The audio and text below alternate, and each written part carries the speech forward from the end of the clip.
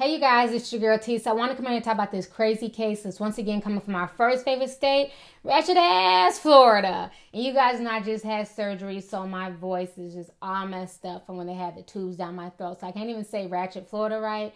But I do want to come on here and talk about everything that's going on with this case, okay? So what's going down is that basically we have 3 girls. 2 of them were 15 and 1 was 16 years old. These girls are repeat offenders. They've stolen several cars in the past, and they decided to steal another car. This was a month ago. And so the police caught them and was telling them to pull over. The girls decided to take the police on a high-speed chase, and they ended up cutting through a cemetery. And unfortunately for them, they made the wrong turn into the cemetery and they ended up driving into a pond. And the police are being accused of literally watching these girls drown to death and being said that, they didn't do enough to help. This has just been such a messy case. Video only shows 1 police officer there, but from what we don't see, there's several police officers on the scene. A lot of people are saying that this is racism. How dare they not go into the swamp and try and rescue these girls? And how dare the police just sit there and watch? Now the Pinellas County Sheriff, Bob Gutierrez, he's talking about the situation. He's defending his deputies and he's going off. This entire situation is crazy. I want you guys to watch what the sheriff had to say. And then I want you guys to watch what the mothers had to say about their so-called innocent daughters. Check this out and I'm going to come back with the rest of my commentary. At 10 tonight, details continue to emerge in a crash that killed 3 teen girls in Pinellas County. Detectives say they drove a stolen car right into a pond. Nearly 3 weeks later, we're seeing what happened in the seconds before that car went under. Fox 13's Haley Hines is in our control room tonight with what we've learned. Haley. Well, Kelly, last week, lawyers for the mothers of 2 of the girls called into question investigators' accounts of what really happened on March 31st. The sheriff's office has since released dash cam video, radio transmissions, crime scene photos, every piece of material they say is known to be available. And new tonight, we are seeing what happened just before the girl's car made its final fatal turn. Families are hurting. She was my baby. Investigators are trying to understand what drove 3 teen girls to their death in this dark, murky water. 15-year-olds Lanaya Miller and Ashanti Butler and 16-year-old Dominique Battle were inside this car in the early morning of March 31st. Deputies say they stole it and sped from them with no headlights on. Lawyers representing 2 of the girls' mothers have since accused deputies of chasing them into the pond at Royal Palm Cemetery in St. Pete. I only want the truth. I need answers and I need closure. 1022, he's not stopping. The sheriff's office answered in the form of newly released dash cam video, radio transmissions, photos, and reports. They were in a stolen car at 4 o'clock in the morning running from the police. And very, very unfortunately, whichever one of the 3 of them was driving that car made a bad decision. Video shows the girls' car drive down a dead-end road. Some deputies pull over waiting for them to turn around. The next unit that comes in on this street, set up some stop sticks. These 2 deputies continue following the teens, whose headlights are on the right. All 3 cars weave through the unlit, winding cemetery at more than 30 miles per hour. Eventually, the teens' taillights disappear, and the deputy in front hits the brakes. All right, he's off-road in the water. They're in the water stranded. It's sinking still. According to deputies, muddy water, thick vegetation, and unstable ground made it too dangerous for them to get in. It's about 2 feet of the truck left, and it's going to be completely under. A dive team later recovered the car and the bodies. New photos show parking lights activated but no headlights, as deputies observed, and a strawberry daiquiri bottle in the back seat. The sheriff maintains if mistakes were made, they weren't on his end. I feel for the family. I understand the emotions they're going through, but I also can't let them turn it on us because we didn't do anything wrong. Yeah, I got a good vantage point. There's nobody out. It's sinking still. No, I don't see anybody.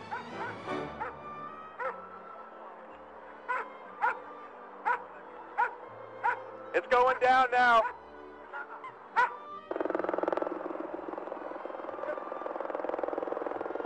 I hear him yelling, I think.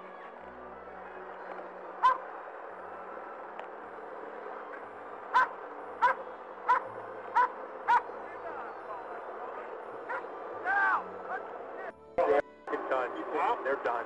They're 6-7, dude. Did you hear yelling?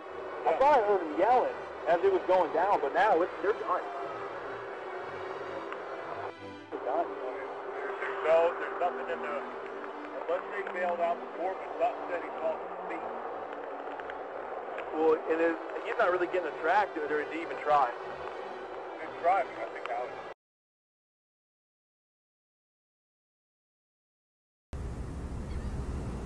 Lanaya was a beautiful person. She was only 15, but she was my baby.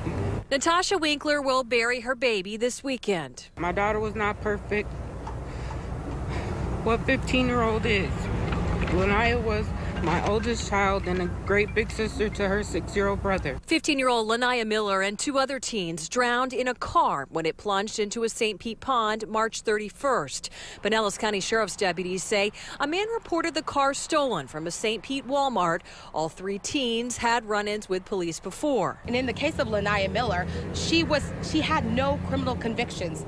She was accused of stealing a vehicle, and those charges were dismissed. 2 attorneys who are now representing Lanaya's mom say they're conducting their own independent investigation of the events that led up to the girls' deaths.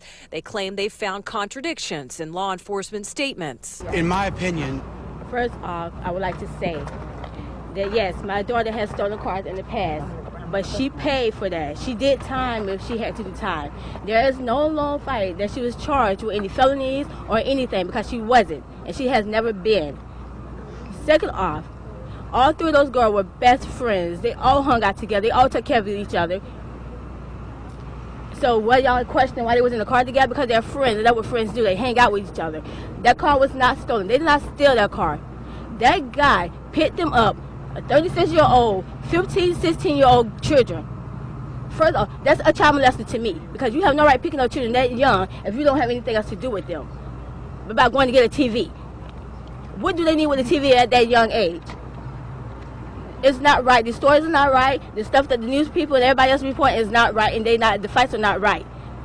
And I'm, as a mother, is going to get down to the bottom of this, regardless of what it takes, because I don't like how y'all are slandering my daughter's name and making her look like she's such a known criminal when she's not such a known criminal. How many cars did she steal? So at this point, it doesn't matter how many cars she stole. It matters how much that she didn't do, what she didn't do, and that she did not steal that car. So we're not slandering someone if we're telling the truth. So you're not telling. So you're not telling the truth. So hold on. So I think that kind of going after mom is a little improper. What we're doing right now is we're still having an ongoing investigation as about what is going on, what actually occurred, what happened. Just because Dominique, she may have had a little bit more of a criminal history, does not still, as Mr. Anderson and I have talked about, does not, if you steal a vehicle in the state of Florida, you don't get the death penalty. And essentially, this is what happened. These girls died. And there's a strong belief that that car actually was not stolen. And there's a good faith basis to believe that the car was not stolen. And without going into everything regarding the the things that we're still investigating, that's kind of where we're at. And once again, we invite you to talk to law enforcement, to go ahead and go to the scene. At this time, we're going to wrap for questions. All right, we're going to wrap for questions. What's your first name? Yashika. Spell that. YASHICA. And they had mentioned that they wanted Clemens, CLEMMONS. CLEMMON. Something you're going to bring to them. YASHIVA. At this point, we invite them to give us a call. We've invited them to have conversation with us. So at this point, our door is open, and as their door is open, but we have made our attempts to speak with them. So you have attempted to bring to their attention. Correct. Is it Yashika? Correct. Yashika. And I have a question. How can you steal a car if you leave your keys, leave this car running? That is not stealing. Well, if the owner didn't give him permission, that is stealing. But he had them in the car. They drove off without saying, "Hey, can we take your car?" He claimed he was in the store. You don't think so? I don't think so. Because the store that he claimed he went in to get a TV don't sell television.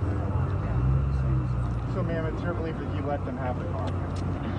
Come on. A 36-year-old man, if you're going to own up to that you got these 15 and 16-year-old girl in your car, would you own up to it? If you didn't have other criteria, would you own up to it? So should they be looking into this man then? Yes. That's what we want. And I'm not here just to get justice for my daughter. I'm here to get justice for all 3 girls. Because I know all 3 of them personally. All right. And y'all not gonna sit here and slander their names. When was the last time you saw Dominique? I saw all three of them that night. They were at my house that night. I seen them the day before. And they used to come over to my house to eat dinner, and all of them was like very, I mean, when I say polite, they were very polite. Why were they out that night? I mean, how come they ended Why up do out teenagers at do night? what they do? All right, guys, thank y'all. We're gonna close. I just want to applaud Miss Dominique's mom for coming. We, at this point in time, the Whitfield Law Group does not represent her at this point in time. I believe this is her first time making a statement, so we applaud her for coming. If you guys have any questions, you know how to get in touch with us. But we just thank you once again for extensive, unfortunate,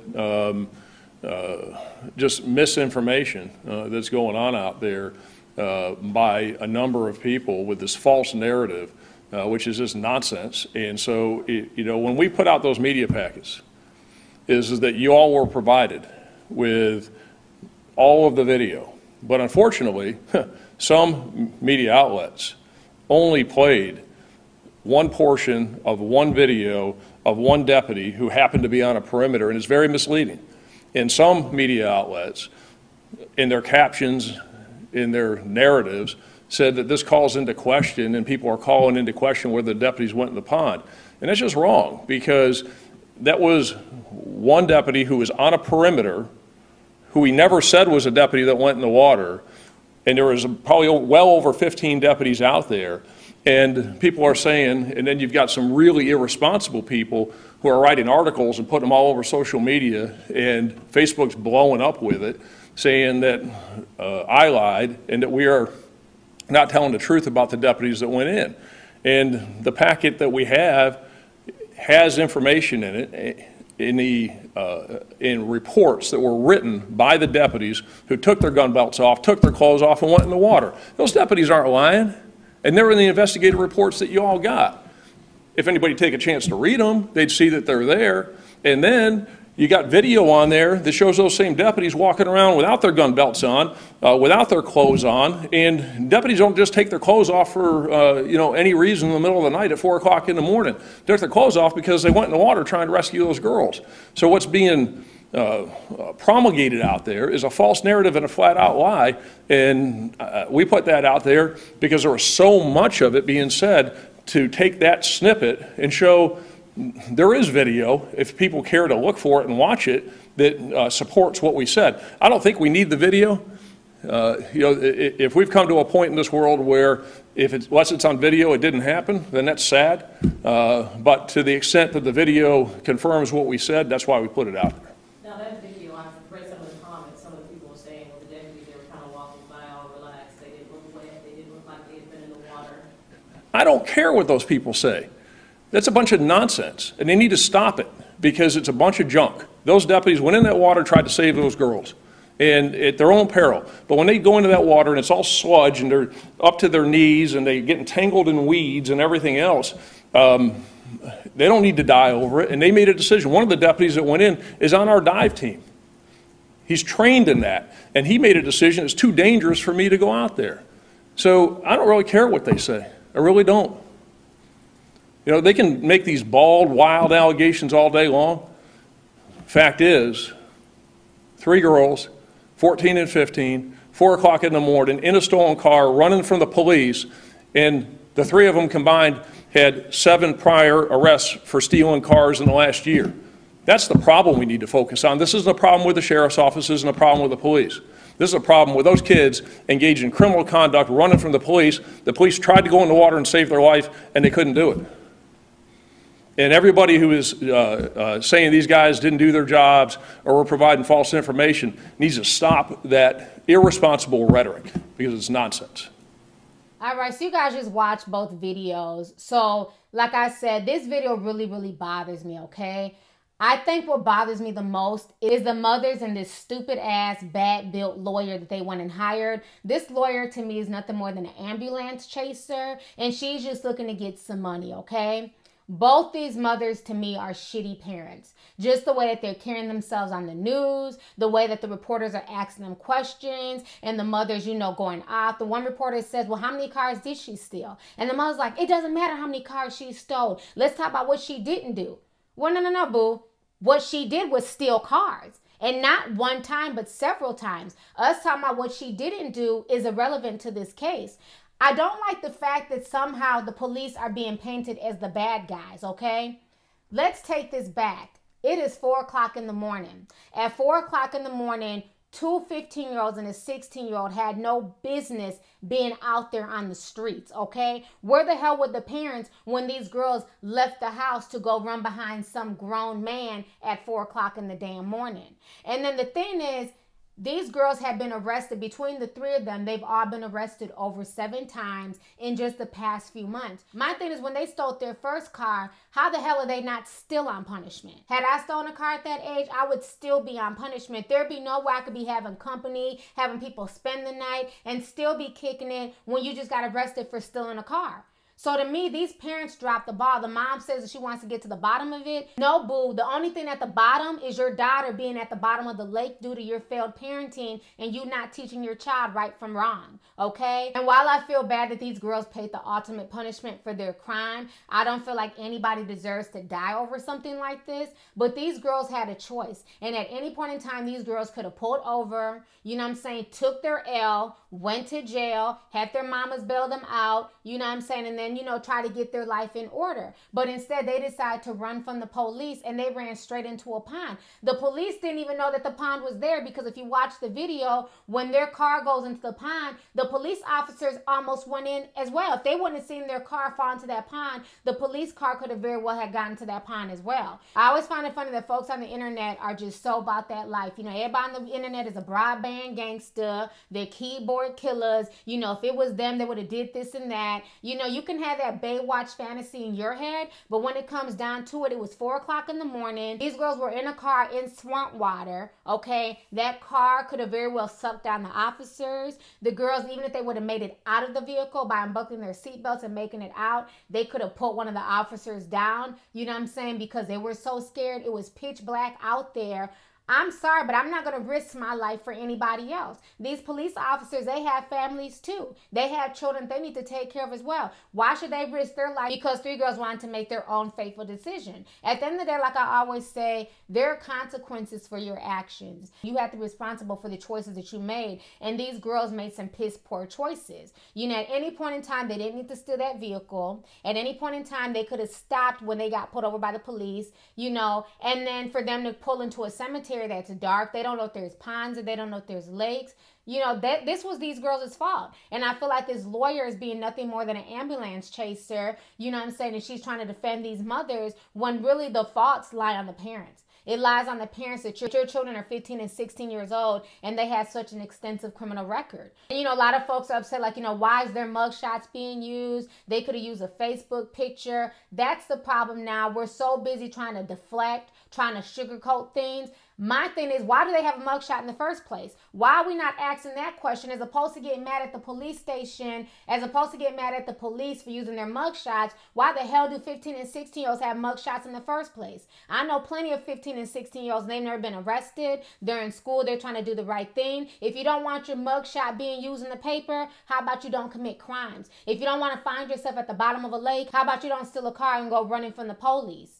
It's like there's no personal responsibility in this world at all. People want to shift the blame and blame everybody else for their lack of parenting. These mothers are piss poor mothers. I'm sorry. I understand once your child gets to a certain age, there's only so much you can do. But obviously these women dropped the ball a long time ago, because the average parent does not have a daughter who's out here stealing cars over and over again and going out on joyrides at 4 o'clock in the morning. So to me, the only people to be blamed for the death are these 3 girls and their parents' lack of parenting. I don't blame the police police for this at all, because like I said, had it been me out there, I would not have jumped in that dark water either. There could have been gators. There could have been anything else. At the end of the day, these police officers, they have families to get home to as well. Yes, they're sworn to serve and protect, but that does not mean they have to jump into dark, muddy waters to go and save criminals who chose to drive their asses into the lake. Point blank, period. So anyways, let's go ahead and get the discussion popping. Go ahead and leave a comment. Let me know your thoughts on this entire disturbing case that's once again coming from our first favorite state, Ratchet Florida. So who do you guys blame for this? Do you guys feel like this is on the parents and on the girls? Or do you guys feel like the police are responsible for chasing these girls and causing them to drive into a pond? So let's go ahead and get the discussion popping. Go ahead and leave a comment. All right, deuces.